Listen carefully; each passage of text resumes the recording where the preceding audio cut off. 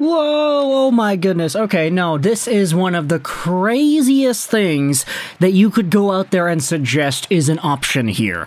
I actually saw this pop up on my Twitter timeline like 2 days ago, and I was like, come on, that's ridiculous. Why would we ever make a video about that? Why are people talking about this? Why are people linking the Vancouver Canucks and the Montreal Canadiens in trade talks regarding this player?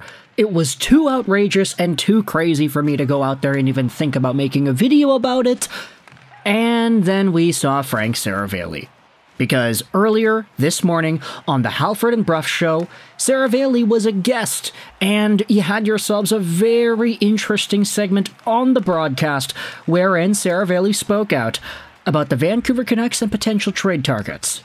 There was one name in particular that he brought up that we're going to be talking about in today's video. Let's talk about Montreal Canadiens defenseman Mike Matheson. Now, before we go into my own personal thoughts about this, let's get into the scoop here. So, the link in the description is going to take you to the Halford and Brough podcast, which is just the audio from the radio show from earlier this morning, wherein Seravalli joins as a guest and talks about the Canucks. To help us out with this Mike Matheson thing, we're going over onto Canucks News Summary's Twitter account because they have been so amazing at transcribing and writing out what it is these Vancouver Canucks-related audio hits bring. Here is the recap of the Seravalli interview on Halford and Brough. There's a whole bunch of stuff going over here. He talks about JT Miller, he talks about Marcus Pettersson, he talks about David Jiricek and the Bruins, but he also talks about Mike Matheson here.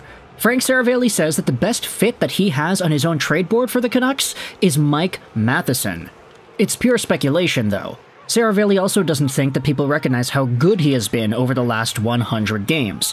The Habs don't want to move him, but his value is higher than it will ever be.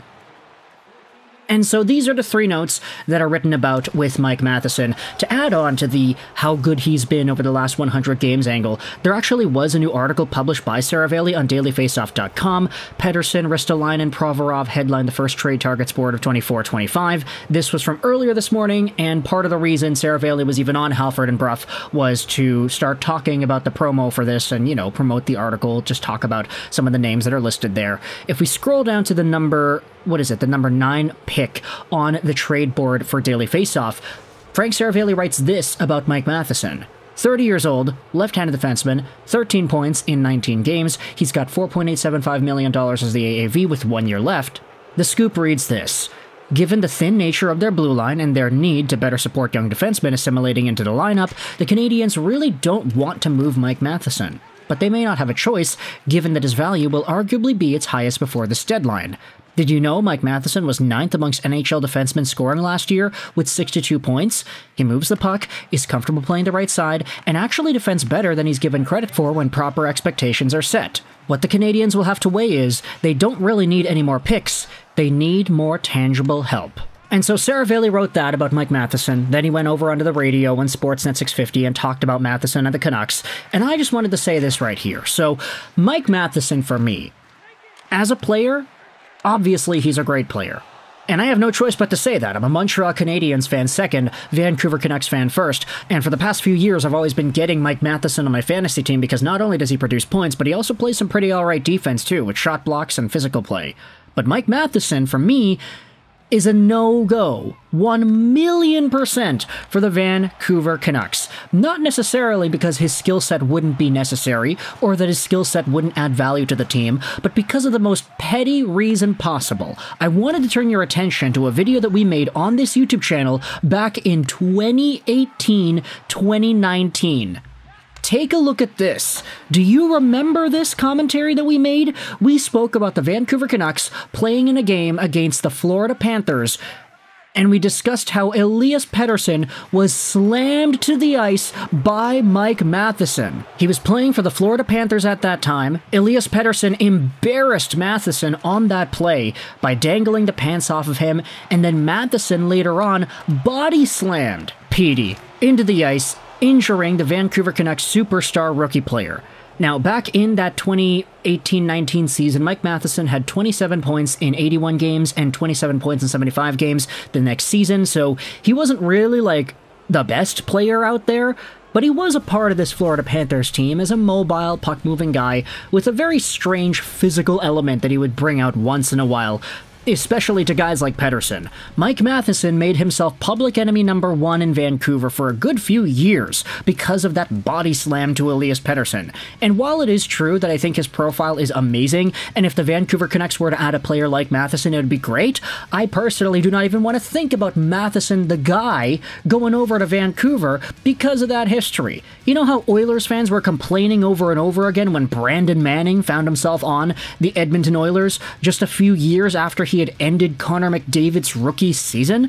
Yeah, that happened back in 20 whatever it was. Brandon Manning isn't even in the NHL anymore, but there was a brief period where he was suiting up for Edmonton, teaming up with Connor McDavid, the guy whom he ended his rookie season. Like, I don't think a lot of fans who are newer fans realize this because that was like a decade ago, but Connor McDavid didn't win the Calder. He didn't win the Rookie of the Year. That honor went to Artemi Panarin. Even though Panarin, you could say, was the inferior player to McDavid, the fact that McDavid's season was cut short because Brandon Manning ended his year, it was a really big deal. And Manning eventually found himself onto the Oilers a few years later, much to the dismay of many fans. If Mike Matheson found himself on the Vancouver Canucks, it would be the same thing.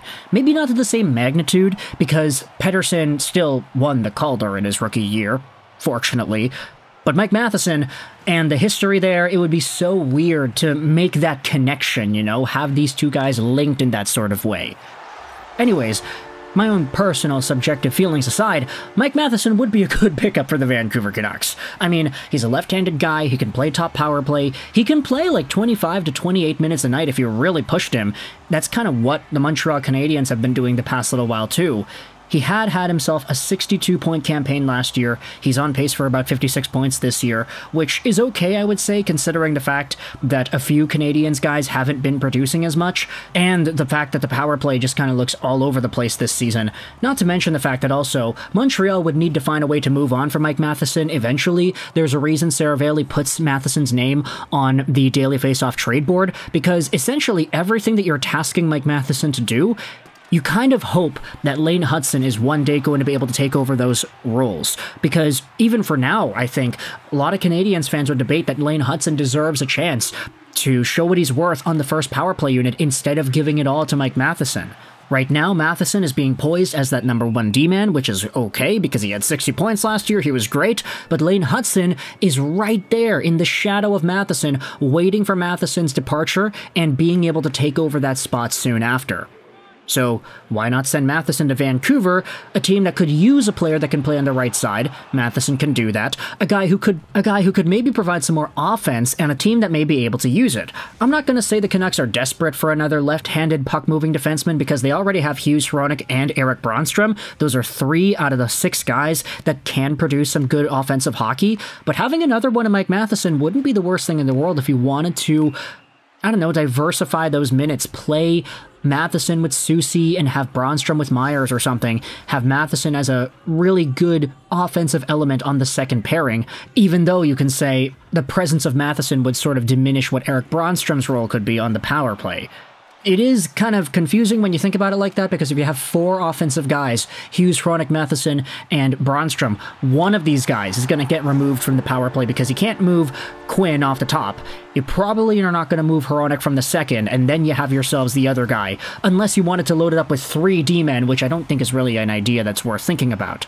I mean, maybe you could have Brannstrom as a winger. Have him there so that he can use his shot. Okay, no, that's a ridiculous idea. Let's not dive into that.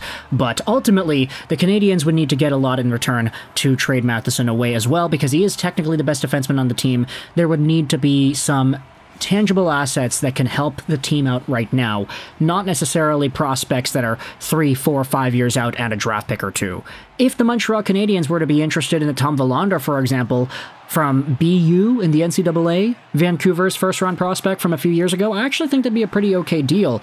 It's just, Is that value really aligned there? Who really knows? Vancouver, if you get a player that's like Matheson out of a Tom Willander, he develops into a player that's like Matheson, then I think you're happy. So would you be okay to sacrifice a few years of development and fast forward into the future a little bit?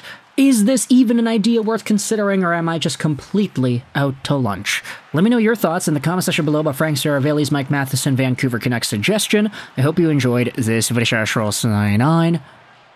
And bye.